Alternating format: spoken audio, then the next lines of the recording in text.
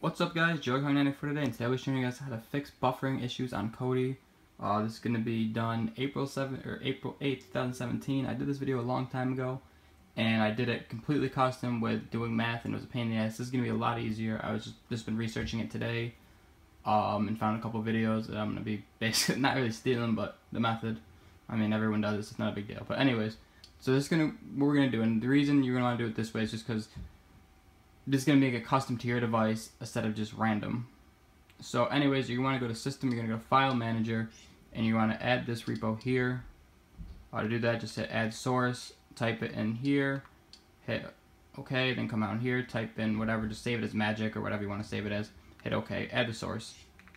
And this is the URL here. It will also be on the screen in text if I'm not lazy enough to type. I'm not lazy to actually type it. But anyways, add that source. You want to go back. You're going to go to Settings. You're going to go to Add-ons. Install from zip. Go to Magic. And Repository Areas. Just basically click that. Go through here.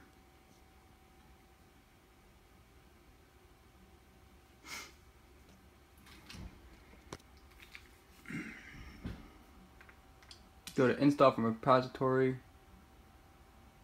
And there you go, Aries project as it just finished. Go here.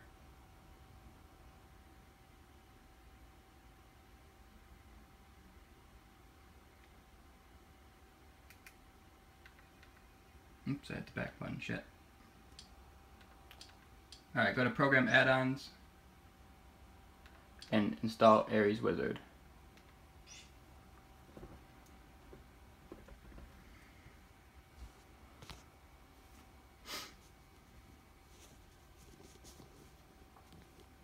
Okay, you want to go to it.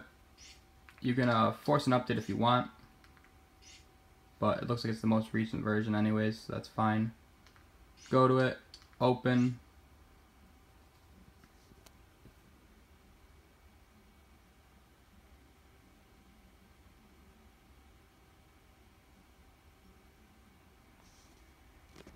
It's probably going to do some updates the first time you open this. Just ignore that. I'm not really sure why that comes up, but I don't think there's anything to worry about.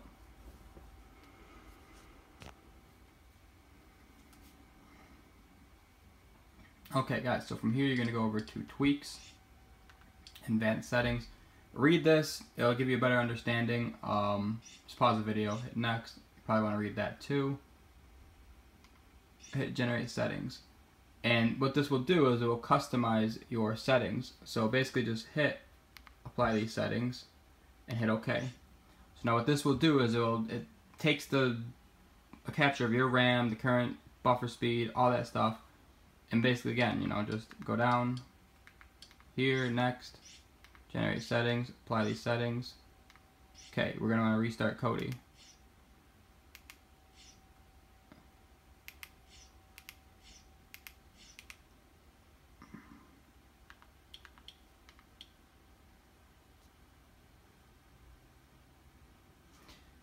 Alright, so to actually restart Kodi properly on a Fire Stick, you want to go to Settings, go to Applications, Manage Installed Applications. By the way, if you guys want to see how to set Kodi up on your Fire Stick, I got a link in the description. There's basically a link in the description for my Kodi playlist. It has a whole bunch of awesome videos on there. And just say force stop. Okay. Go back and go back into Kodi. And you made a restart because it's doing that. Now from here you're basically done. You have your custom cache set. But what you're going to want to do is also you're going to want to go to Indigo, and that will come with default with Kodi or TV add-ons, I mean. We want to go in here, we're going to say Maintenance Tools, and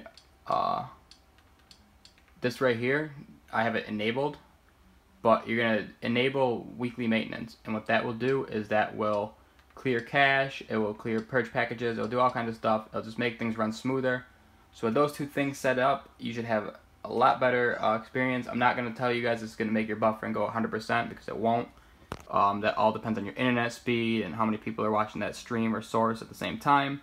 But this will definitely help, and it's pretty much the reason you want to use this Aries wizard is because it will customize it to your device. So my laptop versus the Fire Stick that I'm using right now is going to be completely different for the settings. So that's why you don't want to use presets or anything.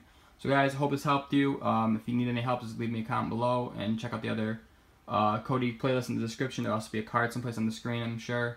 And yeah, thumbs up, subscribe, and I'll see you guys next time. Joey Kong 94 out.